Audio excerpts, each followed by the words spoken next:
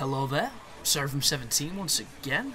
This is my Jetstream Sam DLC, Master of Wind walkthrough. This is the Wolf boss against LQ-84I, I think his name is. This boss fight is a little different to the one you remember. This wolf is significantly more aggressive than he was before, and he now has the ability to extremely cheesily dead angle you, which I hate, and it never happened in the old game.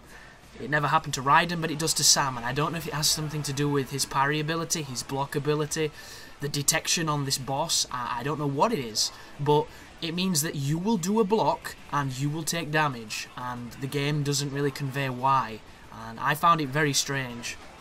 So my advice for this is to literally counter him. You can wait for him to counter you, and then counter him, or you can just wait for his attack and counter him. And I attack waiting for the counters because I can't just stand there waiting for the parry, because sometimes he'll just spam a move I don't like or I don't want to parry, and you know, that's the move you want. That's the one that's the easiest to parry, the big charge he does. But you can pretty much do all of them. He's just extremely evasive on the retort, which is really frustrating, because when you land a parry, it should hit, and I've always got a problem when it doesn't, because it just feels wasted.